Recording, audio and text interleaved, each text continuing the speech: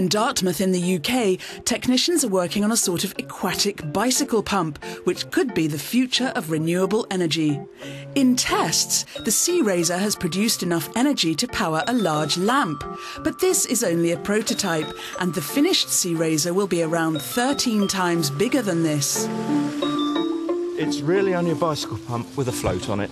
As this pump goes up and down, it sucks seawater in and pumps seawater out purely through the action of the waves.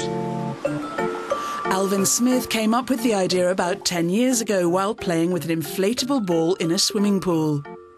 Searaser pumps seawater using a vertical piston between two buoys, one on the surface of the water, the other suspended underwater and tethered to a weight on the seabed. We've got the Searaser in the water. That will be operated by the waves and swell. Anything from ½ metre swell or more, it will work. You pump it to a tank or a reservoir, and then you can hydro on demand electricity through your turbine.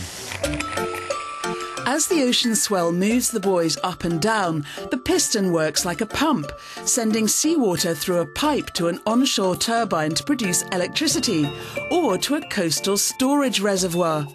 It can then be released through a generator as required.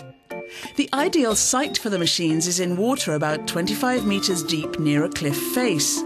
With Searaser, low-carbon energy can be stored in reservoirs on land and then released when needed, unlike energy from many renewable sources which is only available intermittently.